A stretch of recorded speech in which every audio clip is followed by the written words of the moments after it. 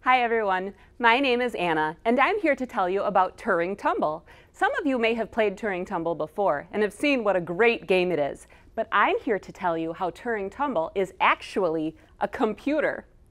Now I know this doesn't look like most computers you are used to, but if we looked inside of a computer, you would see how many of the parts perform the same jobs as the parts in Turing Tumble. Now, my computer here is pretty big. I'm guessing a lot of you are used to using your laptops or even your cell phones, but the truth is all of these computers have many of the same parts that perform the same jobs on the inside. So let's take a look at the inside of a computer. There is a lot of stuff in here, and all of these parts are here to support what is under this fan. When I take the fan out, you can see what I call the real brains of the computer, the processor. Now the processor is pretty small in comparison to all of this other equipment, but the processor is what allows the computer to do all of the really smart things that we ask it to. This is the processor chip. You can see all sorts of wires coming out of the bottom. Some of these wires are here to carry information into the chip. Those are the input wires. And some of these wires are here to take information out of the chip, the output wires. When you sit down at your computer, what do you do to give the computer input? You move your mouse or you type on a keyboard. You are providing input, and this input must travel into the processor. An output would be what appears on your screen when you type. So it's pretty amazing that all of these tasks are performed by this little chip. And if you think about it, your laptops and your cell phones also have processors, and those are even smaller. So if we opened this up and we look inside and we zoom way in, you will see billions and billions of little switches. And those switches are connected by tiny copper wires that are about 1,000 times thinner than your hair. It is pretty incredible what this little chip contains. This is also a switch like you're used to, but it cannot do smart things like your computer can. So why is that? The reason is that this switch requires mechanical energy. I have to move it with my hand to turn it on. But it controls electrical energy through wires. I cannot connect the electrical energy that it controls through wires to flip another switch somewhere else. I can't connect a series of switches when I'm using different types of energy between them. I can't connect switches together. It isn't smart.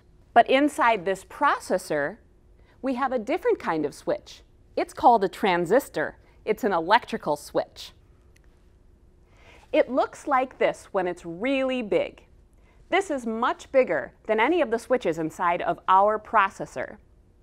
Okay, so with this transistor, this electrical switch, this little wire here acts as the flipper. If I put electricity into this wire, electricity flows between these two wires. But if I don't put electricity into this wire, electricity can't flow between these two wires. So it's an electrical switch that flips electrical energy. I can connect the switches together and I can do really smart things. Now in Turing Tumble we also have switches. This right here is a switch. I can flip it to the left or I can flip it to the right. You could also think of it as off and on. What kind of energy does it take to flip this switch? Mechanical. It takes the same kind of energy that it took to flip this light switch. I have to move it with my hand. But what kind of energy does it control? Also mechanical. If it's flipped this way and I drop a ball on it, the ball heads off that way. But if it's flipped this way and I drop a ball on it, the ball heads off that way. So this is a mechanical switch that controls mechanical energy. I can connect switches together and I can do smart things, just like you can do on your computer.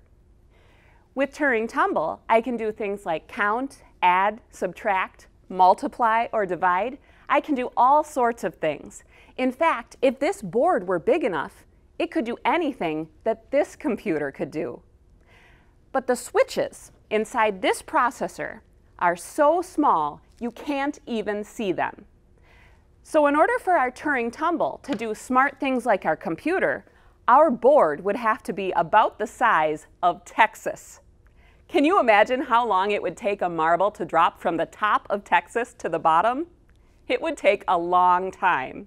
Today, when you are working with Turing Tumble, you will start with some really simple challenges, but as you keep going, you will see for yourself how switches connected together can do really smart things. So enjoy building your own computers using mechanical energy to build marble-powered computers with Turing Tumble.